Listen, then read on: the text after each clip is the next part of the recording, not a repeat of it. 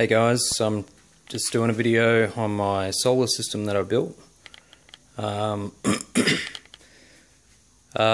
so I guess the first thing is the batteries. These are 8 batteries in a bank of 12 volt batteries in a bank of 24 volts. So I've run them series and parallel to make a 24 volt system. And I've used 00 gauge wire to connect them all together, which I learned off Just In Case. He's got a lot of great videos to watch, so look him up on YouTube. So you use nice thick gauge wire to connect all the batteries up, so that you're getting a nice charge across all of the batteries, and you connect your inverter or your charge controllers from one end, from the positive, and then from the other end on the negative side, so that it all charges and discharges nice and evenly. I've used heat shrink to, I've used just black cable all over everything, and for the positive side I've used red heat shrink and black heat shrink just to cover the terminals on the negative sides. So heat shrink's really cheap on eBay. It's only about $1 a meter, so I've just got heaps of different colour, the red and black, and lots of different sizes because you'll need it. And yeah, only $1 a meter. Then from the batteries, I'll do the charge controllers first. So I've got these 2 charge controllers that I purchased off Alibaba. They were about $500 for the 2 delivered, so they're pretty dear, but yeah, they're great. I've got nothing to compare them to, but they run very well. They never overheat. The fans never even turn on. Nice and cool. It's got a nice big display. It shows everything. It shows 31 volts coming in from the PV array, the solar panels. 28.8 volts on my batteries, so they're fully charged. 7.6 amps coming in from the solar panels, which is 220 watts. This is a temperature gauge for the batteries, but I haven't got that hooked up.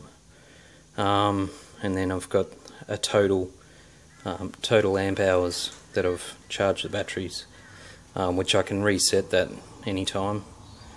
So it'll show you how much how many amp hours you've got for the day, and then all different menus just to change settings, etc. But yeah, everything's on the one display, which I really like. You can get cheaper MPPT controllers off eBay for, I think they're around about 180 bucks at the moment. But I thought, well, I did a lot of research and these had everything that I wanted, so I bought these ones instead. It was about $70 extra than the cheaper versions to get these ones. So I got 2 of them. They're 30 amps each, so that's a total of 60 amps max. So I've got 1500 watts of solar panels coming in from the roof, which is around about 60 amps, so I had to use 2, and then so the solar panels come in and then they go to this DC PV array DC isolator, so I can turn their solar panels off, which go into the charge controllers, and then they come out and go into the batteries on the positive and the negative terminals. I've put everything on these boards because one thing I noticed from watching a lot of YouTube videos is that most people have about 1,000 wires coming out and going in all different directions, and I sort of wanted to make mine a little prettier, a little neater, because I don't know, I just like coming in here and looking at what I've built. So So that's them. One mistake I did make was using these breakers.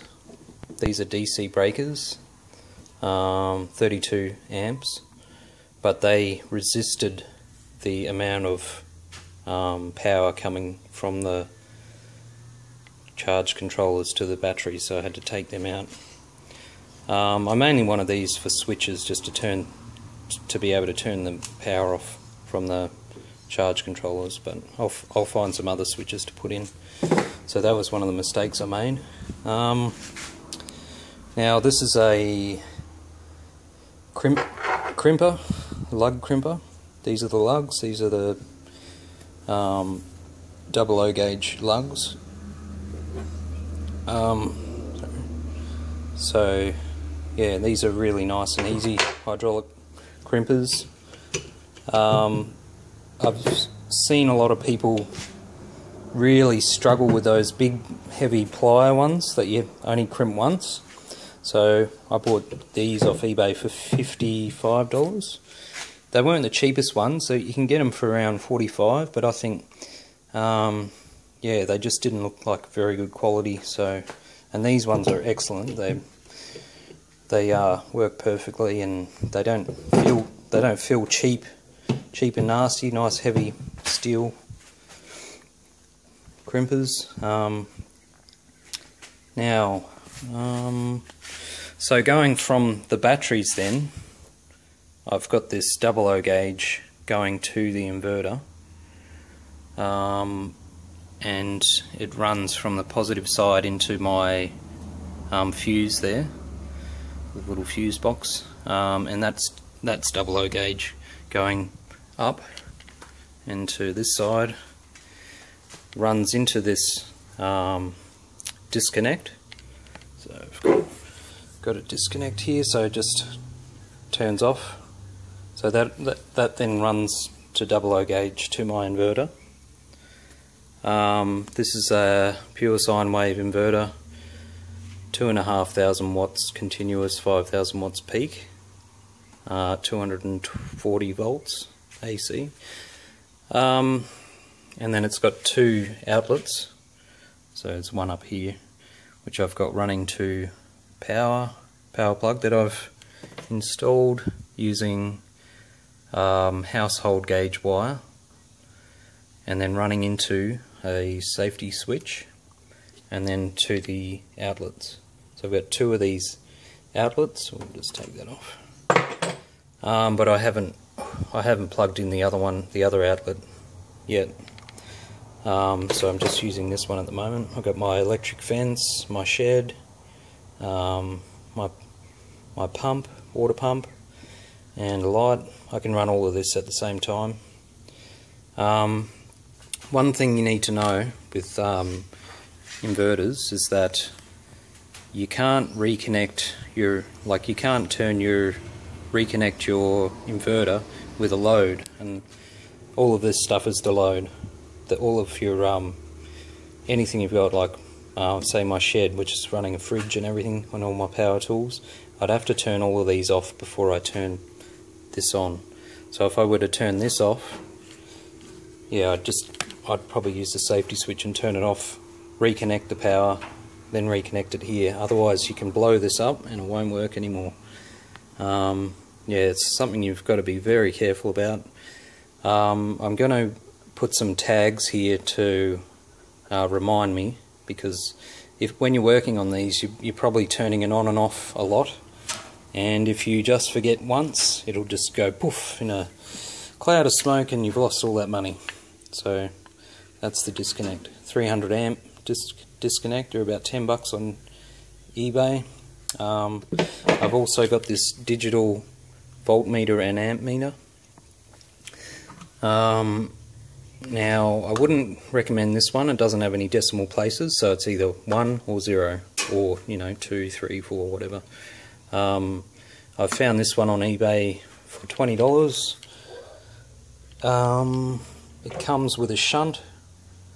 So the shunt is how you... By the way, this one has 2 decimal places, so it'll read, say, 1.40 amps, or yeah, so instead of 1 or 2, it's got 2 decimal places with it. So it comes with a shunt. I've got one of these installed behind this board. So you just connect, I think it's the positive, but you'll get instructions with it anyway. So from the positive, comes through, it just keeps going to your inverter, and these 2 little connections here go to your amp meter, and that's how you get your amp reading from this shunt. So you need one of these if you're going to put it in a digital digital amp meter. What else? And also the way that I think that with these cheaper, this one costs about $350 for the 2,500 watts, but I think they overrate their continuous power and peak power to make it sound better. I've tested this out, and anything over 2200 watts, it will just cut the power. And I've measured it with this amp meter, which also shows volts and kilowatt hours, and you can even type in your cost per kilowatt hour and it'll show you how much dollars per hour or day. Like when you leave it on, it'll show you how much money it costs to run an outlet. So you just plug this in to an outlet and then plug in your device, whatever you say, your fridge or your TV, and it will show you how much it's costing you to run. So I use this to test this at 2200 watts, and I've also tested this with my multimeter to see how accurate it is, and it's very accurate. So these are very good investment, $15 from eBay. Now, what else is there? Highly recommend safety switches. So if there's a short anywhere, these will turn off just like the ones in your house. So recommend those. Now I've got these MC4 connectors. These are very cheap off eBay. These are waterproof connections for your PV array. Very cheap, easy to install. So yeah, this is the 8 gauge wire that I'm using for my PV array from my solar panels. So coming from the roof, got my solar panels up there, and then the wires coming down 8 gauge. Whenever you go to Battery World or anywhere like that, they'll tell you that 8 gauge is all that you need to connect up your batteries. But that's not really, 8 gauge isn't enough, because it'll heat up and it causes resistance when you're charging or discharging your batteries. So definitely go for a thick gauge wire. Yeah, don't skimp on the wire. What else is there? Yeah, so all in all, this system has cost me $3,000. I just need to find a way to harness all of the power now. So most of the time these batteries are fully charged because I just can't use it quick enough. So I'm going to look into ways of trying to use up a bit more power, maybe have it diverted to my hot water system or run some connections into the house. So all in all, it's cost me about $3,000. That's for all the parts, all of the, all the extra bits, all the tools, the batteries. The batteries were $160 each for 105 amp hours each. Running into 24 volts equals 420 amp hours. And they were $1,220 for the 8 batteries. They're brand new. So that was the biggest cost. And then I've got my, $500 for the 2 of the charge controllers. The this switch and this box here was free with my solar panels. Then you've got $350 for the inverter, and then $20 for the ammeter, $20 each for the outlets, $30 each for these two safety switches. The wire was for the 00 gauge for 10 meters, 10 meter roll was $200.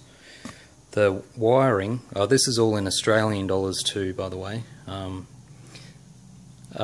The wiring, the 8 gauge from my solar panels was about $170 for a 30 meter roll. And my next upgrade will be 4 of these. I bought these second hand, but they were brand new in their boxes for $440 for 4 batteries of 120 amp hours, so that'll give me an extra 240 amp hours of battery capacity. But yeah, that's pretty much everything. So at the moment I've only got the lights that are running behind me, my entire shed, all my power tools, the fridge, my electric fence, my water pump, and yeah, I just can't keep up with the power. So but it's a great system. I love it. It's nice and neat and tidy. I really like, yeah, just coming here and looking at how much power I'm getting off of my panels. Yeah, okay, well, if you've got any comments, just leave them in the comments, or if you know of anything I can do to change or make better, just let me know. I'm not an electrician or a solar expert, so it took me about 3 months of researching on YouTube and Google to figure out all this stuff, and probably about a month to hook it all up, as well as the panels in between work. So yeah, I guess if anyone's into sort of DIY stuff, then you can probably figure all this out. Yeah, by the way, the solar panels, they were about $400 second hand. The guy had only had his system up for about 3 months, but he upgraded to a 5 kilowatt system. So yeah, I got 1500 watts of solar panels for $400, quite cheap. Alright, thanks guys.